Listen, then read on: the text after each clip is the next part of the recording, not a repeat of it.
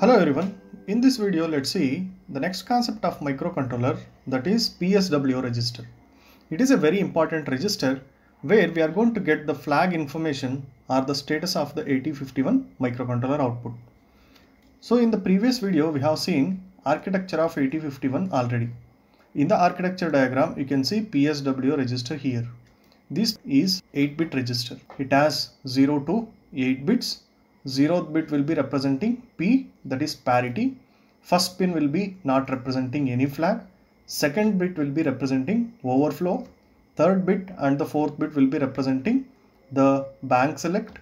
And fifth bit will be F0. This is for general purpose. Sixth bit will be auxiliary carry. Seventh bit will be carry flag. So total 8 bits representing 1, 2, 3, 4, 5, 6, 7 information. So let us get into each and every bits and see what is the functionality or the indication of that pin. The first one we are taking is RS1 and RS0 of third and the fourth bit of PSW register. The register bank select is indicated by these two. Means if RS1 and RS0 is set as 00, we are selecting the bank 0. Register bank 0 is selected and the address will be 00H to 07H.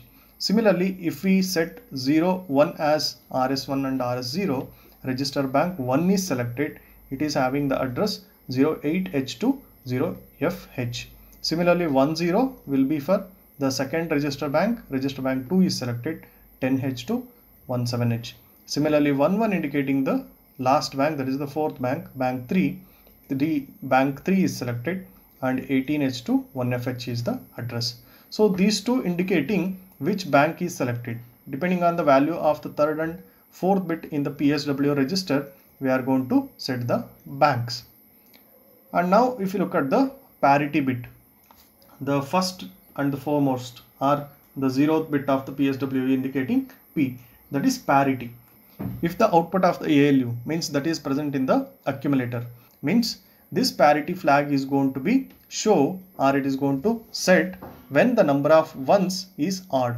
You can see here in the second point, if the accumulator register contains the odd number of ones, means out of 8 bits in the accumulator, if it contains only one number of ones or 3 number of ones or 5 ones are there or 7 ones are there, then this flag will be set to 1.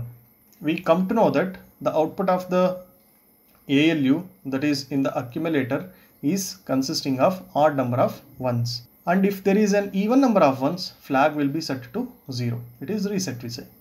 Then what is overflow flag, OV? This flag is set during ALU operations to indicate overflow of the result. Since the output of the ALU is 8-bit, means the accumulator will hold that value. If there is any chance of overflow, then this overflow flag is going to be set. That is the extra bit we need to take out of the ALU.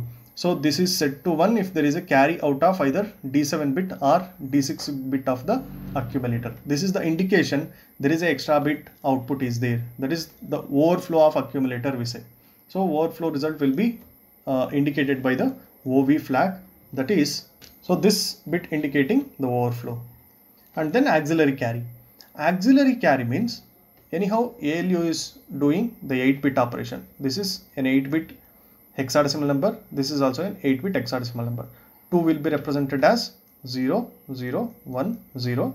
9 will be represented as 1, 0, 0, 1. Similarly 4 and C. 4 will be represented like this. C in the sense A is 10, B is 11, C is 12. So 12 will be represented as 1, 1, 0, 0. So when we are going to add these, 1 plus 0 is 1, 0 plus 0 is 0, 0 plus 1 is 1, 1 plus 1 is 0, and I am getting carry. So I am getting the carry from this nibble to this nibble. If this carry is generated, then auxiliary carry bit will be set in the PSW. You can see here, this is the auxiliary carry indication. This becomes 1. There is a carry from nibble to nibble. We say whenever we are doing the BCD arithmetic, we are going to get this information. Or the flag is set when there is a carry out of the D3 bit. D0, D1, D2, D3. From D3 to D4 there is a carry. Then we say there is a auxiliary carry. This will be set to 1. Then what is carry flag? This flag is going to indicate the carry generated by the arithmetic operations. So this can also be used as an accumulator to store 1 bit of data in the Boolean instructions. This is about the flag register, how it is going to give the information to the reader, or by looking at that the other decisions can be taken in the microcontroller also. So these are the 7 useful bits of microcontroller, we can say. This can also be used as a general purpose one. If you want to indicate any other flag, or if you want to indicate any other status of the microcontroller, you can use this 5th position or the 6th bit of this PSW register. This PSW register is of 8 bit. Out of that, 1, 2, 3, 4 indicating the status of the accumulator itself. And this RS1 and RS0 corresponds to the register banks. Register bank select 0, 1, 2, 3. And you can use this as a general purpose one if you want to set and indicate any purposefully in your program. So this is the PSW register of 8051. It is very useful in many cases. We are going to use in programming if this bit is set. Suppose if you want to check, there will be an instruction where it is looking at the carry. So if carry is set, if carry is not set, then you need to take the decision. In such cases, we are going to use the carry flag or auxiliary carry flag. And if it is there any overflow in the output, we can check with the overflow flag.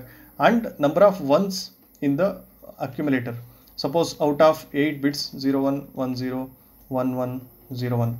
If this is the output present in the accumulator register A, this register A contains 1, 2, 3, 4, 5 ones. 5 in the sense it is a odd number. So then parity becomes 1. This P indicating there are 5 ones in the accumulator.